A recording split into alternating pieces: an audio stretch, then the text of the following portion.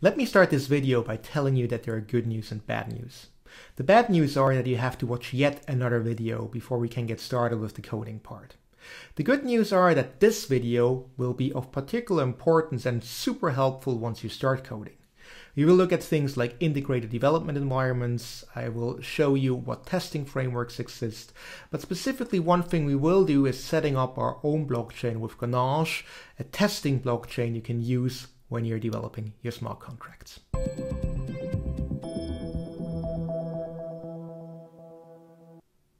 All right, let's get started. Now, in this video, I just want to give you some basic tools and also some intuition on what actually happens when you're developing your smart contract, so that you know and you understand the process, for example, with compiling, with deploying your smart contracts, and also testing.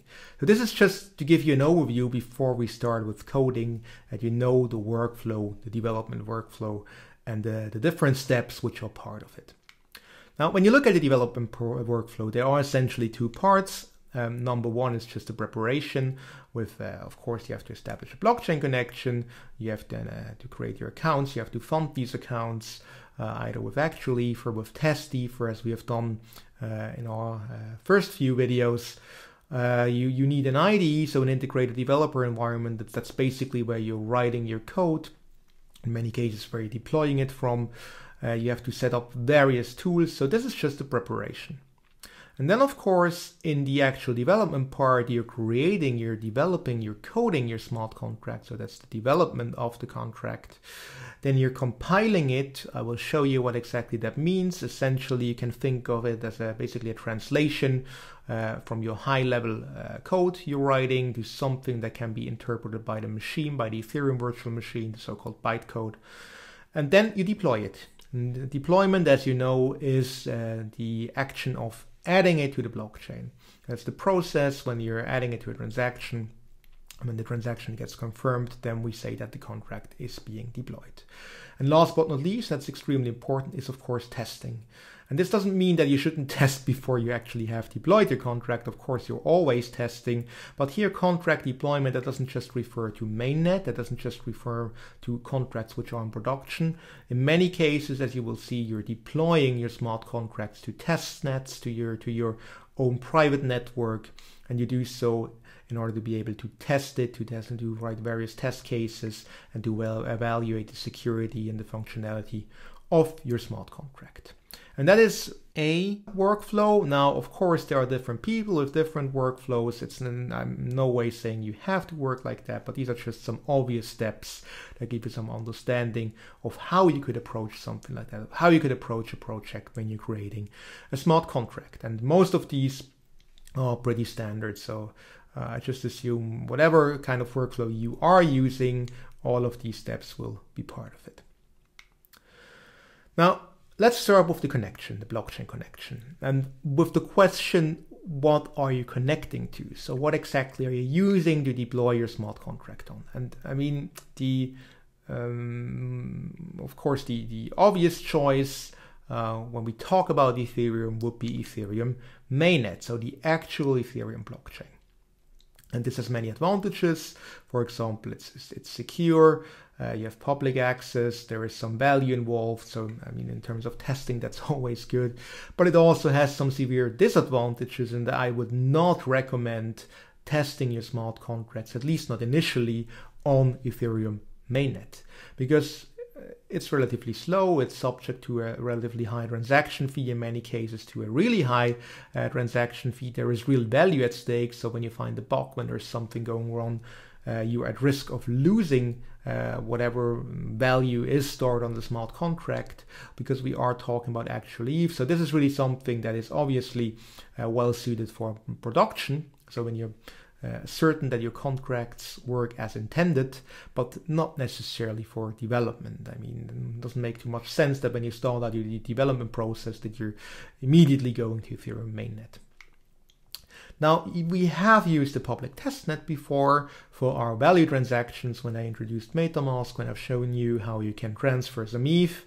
And public testnets, of course, they have a relatively low security. In many cases, they can also be relatively slow because you have to wait for the confirmation.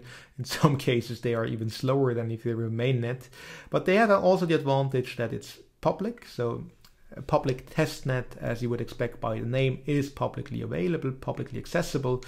And of course, they have the advantage, and you've already seen that for these testnets, for these different testnets, there are so-called facets where you can get some free testnet ether. And this is great to just play around. There is no value at stake, and it's ideal, for example, when you're already relatively far into the development process and you've tested it on your private chains and so on, and then you just want to run let's say a public alpha. You want to open it up to the public, but in a way that there is no value at stake. And that's basically what you use these public testnets for. Something we will do as an exercise in this class, in this video rather, is setting up a private testnet, so your own blockchain that is running on your own machine. Obviously, that's something that's private then.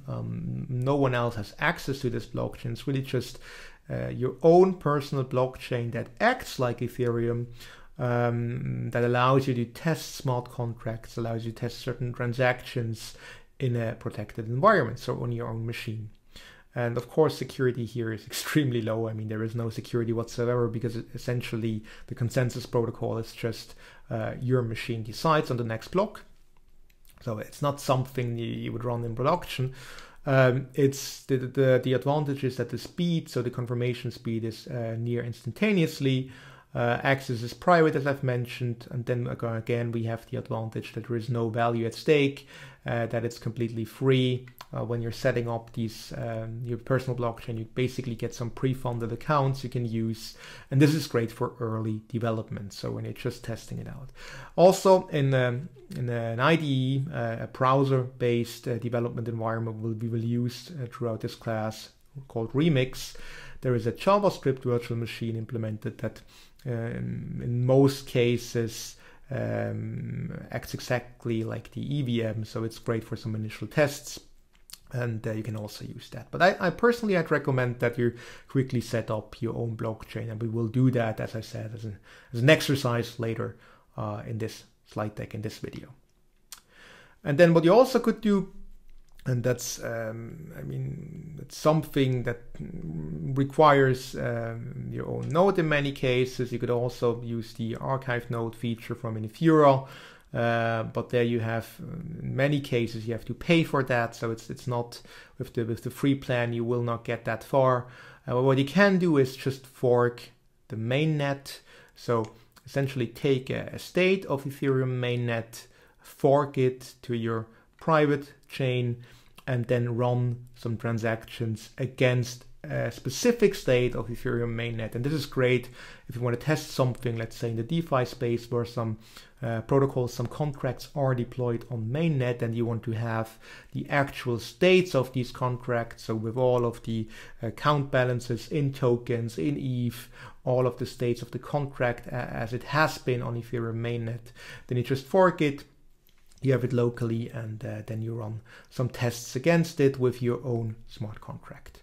And of course, security is very low, but that being said, what's great about that is that you can test certain transactions.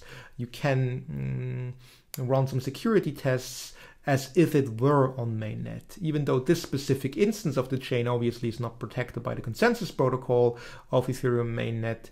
It gives you great insights, and it's, if you want to test something that runs on mainnet, then this is a great choice. Speed near instantaneously, private access to your specific instance. Obviously, the data you have on there, since it is forked from Ethereum mainnet, it's not private.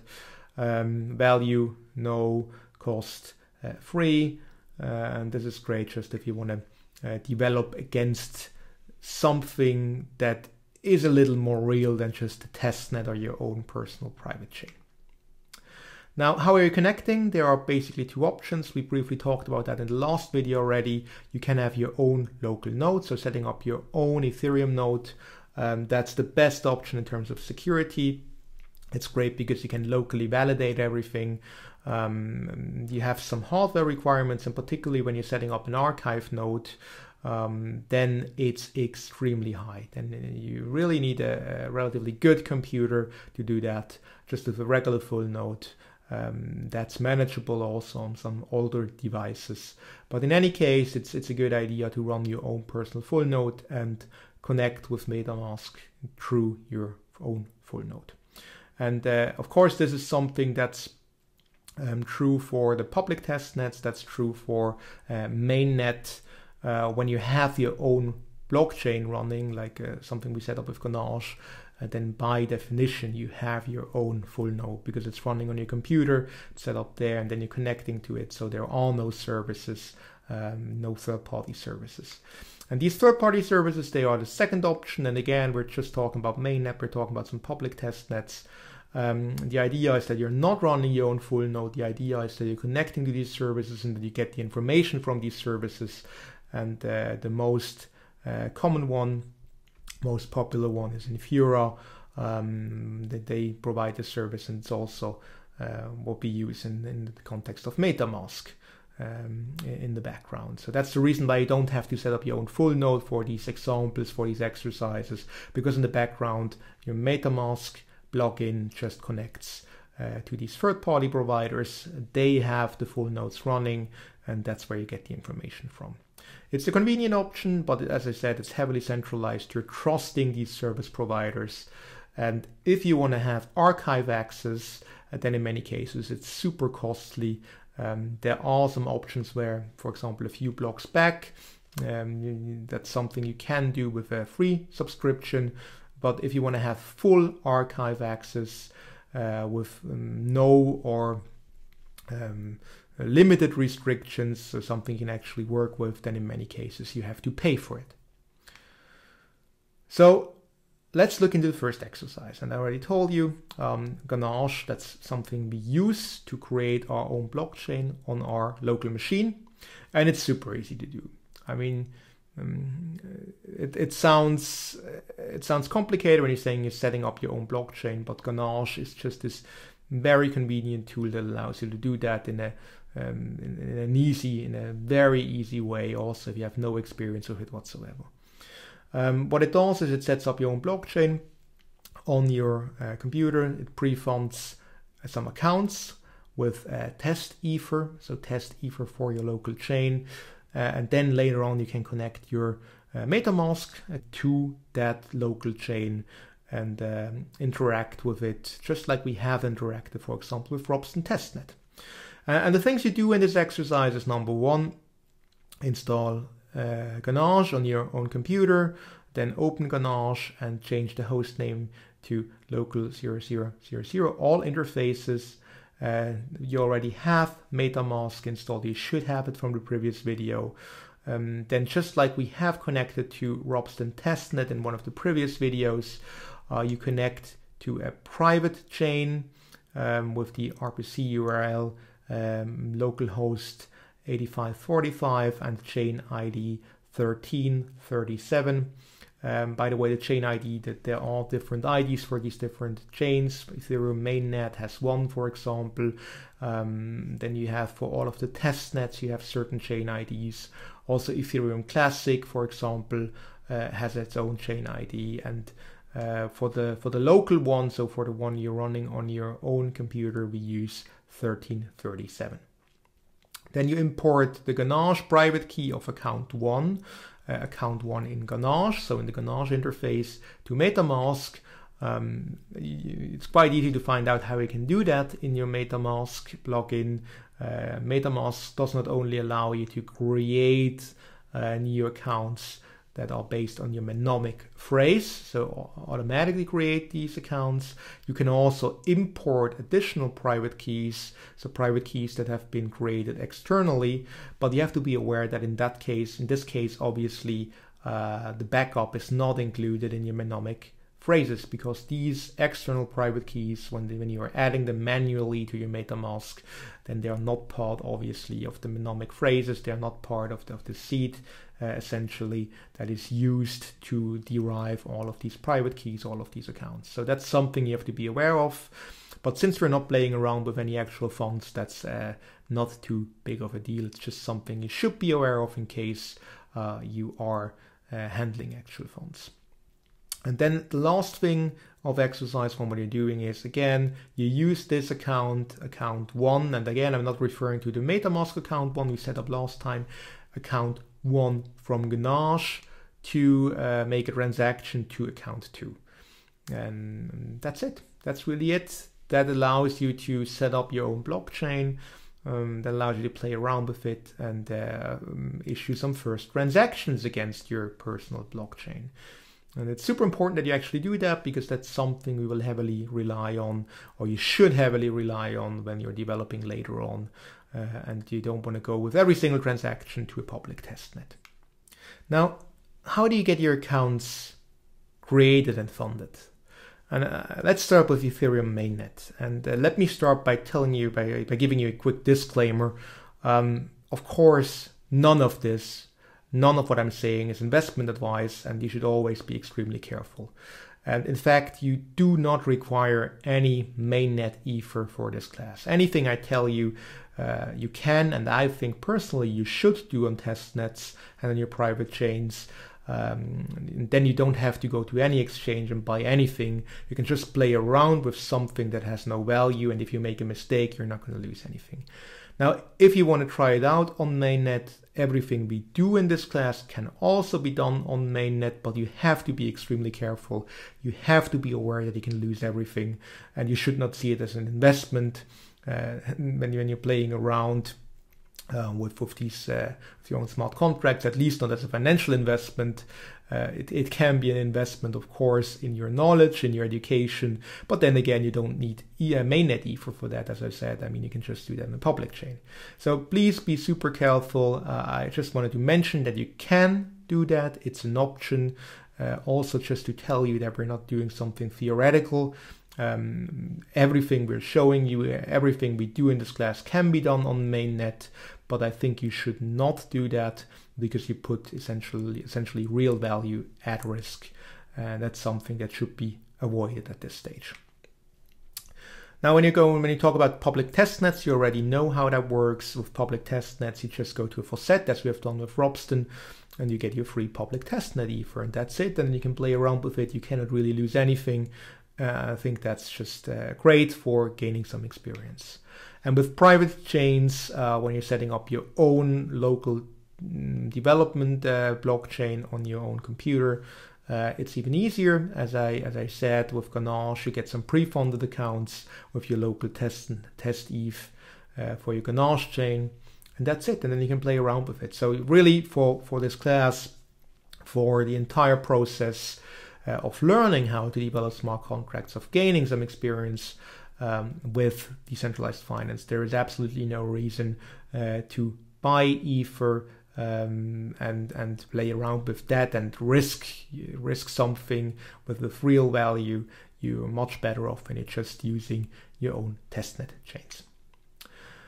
If you want some additional tips and tutorials around these topics, and especially around private chains, there is this tutorial by Hudson that we have referenced. That might be an interesting link and a reference for you if you want to learn some more about that topic.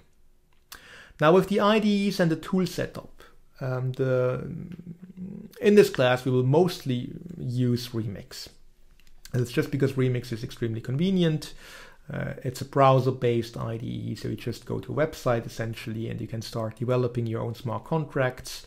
It's great in terms of its features. It's not complete if you have a really large project, and of course you're not just relying on Remix. But to start out, it's super convenient. I think it's a great tool for beginners when you're developing your own smart contracts. And you have the link right here.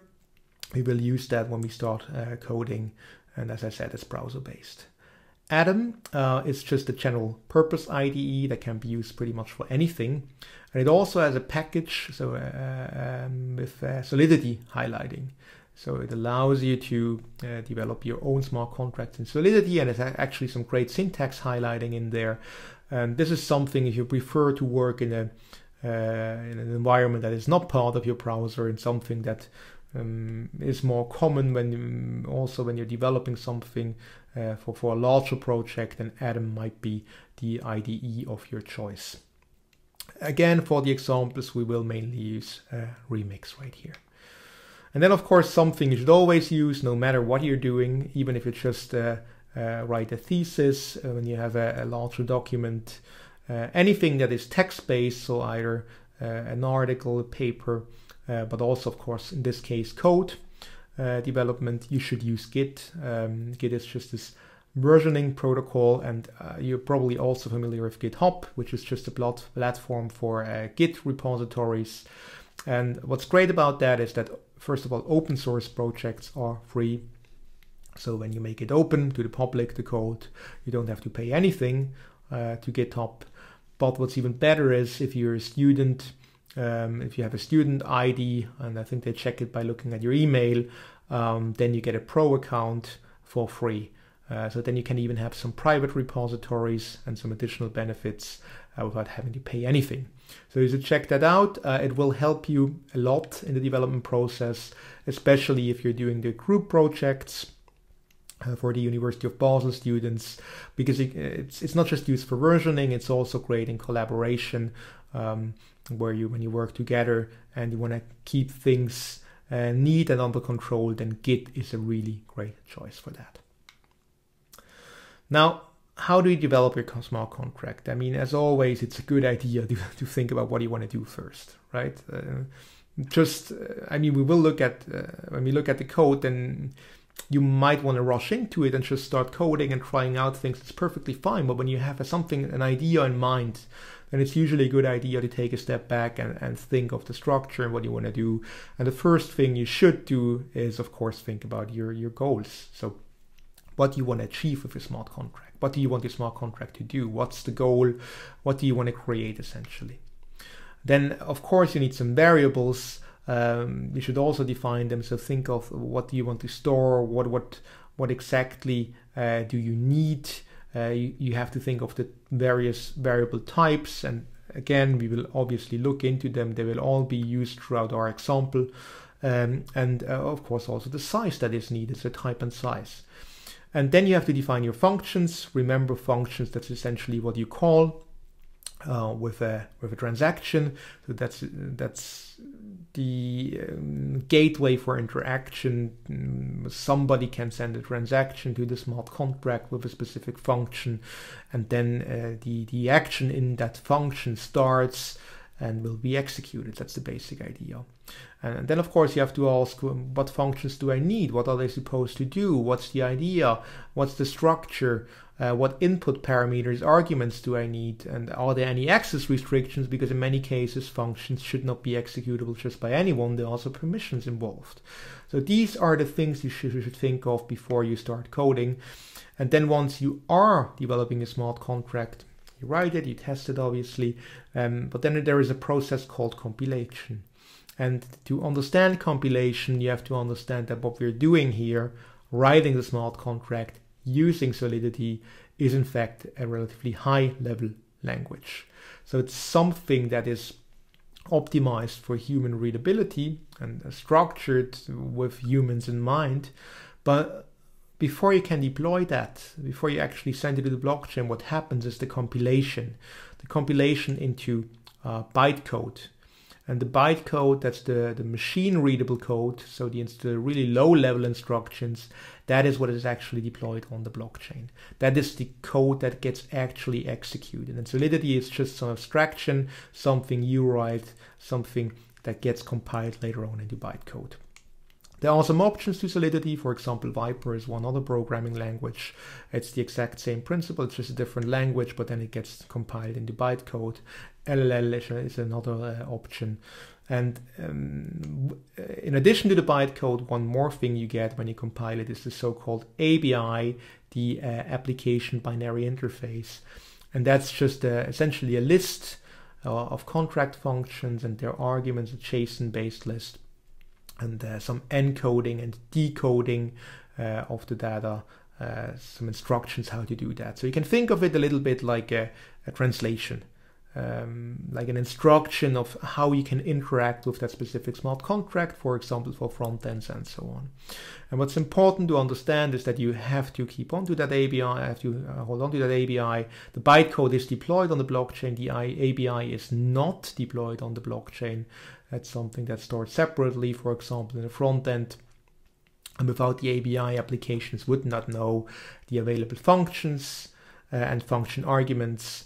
And as I said, the API can essentially be thought of as a translation. So as your way of interacting with a specific smart contract, of understanding what the smart contract expects from you. And that's what the API is for. Contract deployment is the next step. That's when you're actually writing your smart contract to the blockchain. Again, and I think you know that by now, contract deployment refers to creating your contract on the blockchain.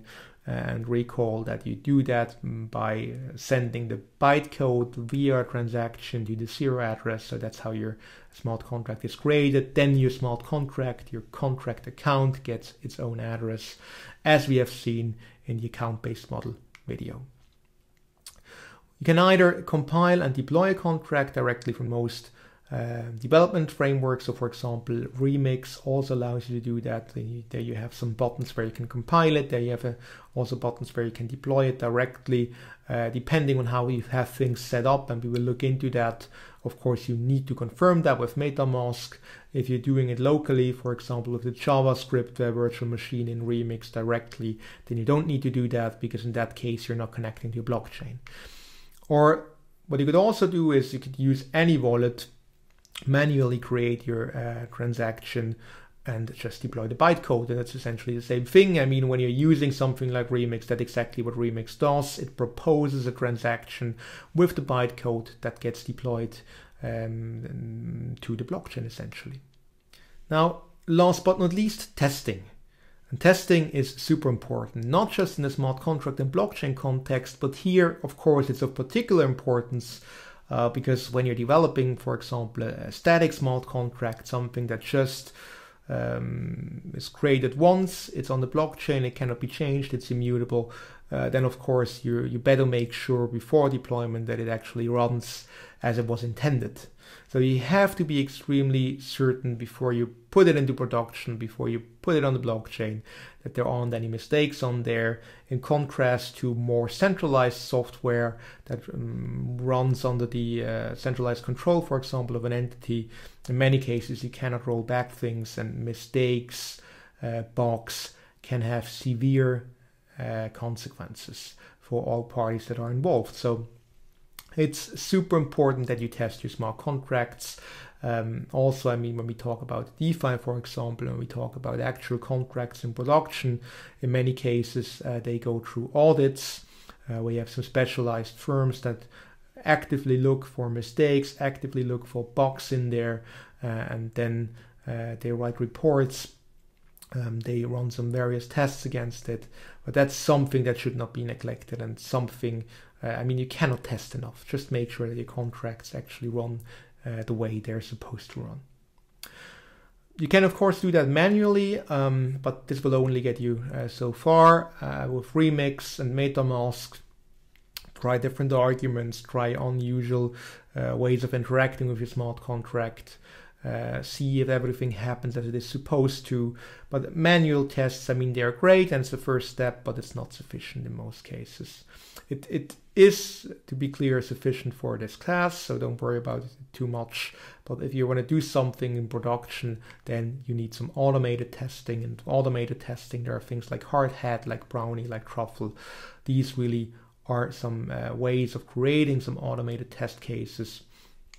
Namely here in JavaScript and in Python, and then you run these tests, they get evaluated, and this just allows you to run massive amounts of tests and code them in a flexible way, things you could never do when you're just manually testing. And that's what these frameworks are for.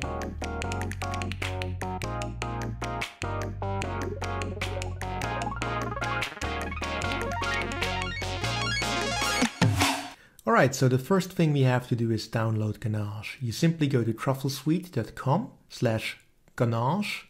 You also have that link on your slides. Then you click on that button right here, which depending on your OS may look a little different.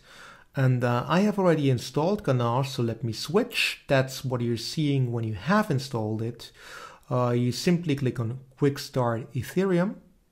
It sets up everything behind the scenes. Here you have your pre-funded accounts. And then you go to Settings right here. And the first thing you have to do is click on Server, Host Name. You change this to all interfaces right here. Looks like the port number is already set correctly right here, so you don't have to change anything. What you do have to change is network ID. You basically use the chain ID on the slides. Put in 1337, and then you click on Save and Restart right here. It gets restarted, creates new accounts, and then you're all set to go. Then you quickly switch to your browser. Here you change the network, so you go from Robston to localhost 8545, click on that right here. Obviously your account 1 doesn't have any funding, so you have to import a new account, and you do that by clicking on here, import account, select type private key. You quickly go back to your Ganache, and here on the right side you have the show keys option where you can show the private key. Obviously that's something you shouldn't do when we talk about actual funds. Showing that on screen, but here it doesn't really matter. And as you can see, we have 100 ETH on that account, so you're connected to localhost. In this case it's called account 5 because it's the 5th one I've created, but it's the account 1 from Ganache. When we go to account 1 on this chain, that's the one you set up for Robston, we have nothing. But when you go to Robston, so when you change the network to Robston test network, then you can see your previous amount. When you go back to localhost, then you're connected to your private chain again, and then you have 0 ETH. Now, here we have the account 5, so that's the first Ganache account once again. Let us actually add another one, so we do that again. For the second Ganache account, we again take the private key, go back, we again add another account to the MetaMask extension by import account. We do that through private key, and you can see also 100 ETH. Now let me switch to account 5 or account 1 in Ganache. And then we say transfer between accounts, choose account 6, that's account 2 in Ganache, and we're going to transfer 10 ETH. You can see that right here, we confirm, and then when we go back to Ganache, and remember that this is a blockchain private one, where you instead of an instantaneous transfer, you can see it reflected with 110 ETH and 90 ETH for these two accounts. Congratulations on setting up your private test blockchain for the development of smart contracts. And with that, you are also at the end of the introductory workflow Ethereum basic parts. And in the next video, we can finally get to coding our own smart contracts. With that, stay curious. See you soon.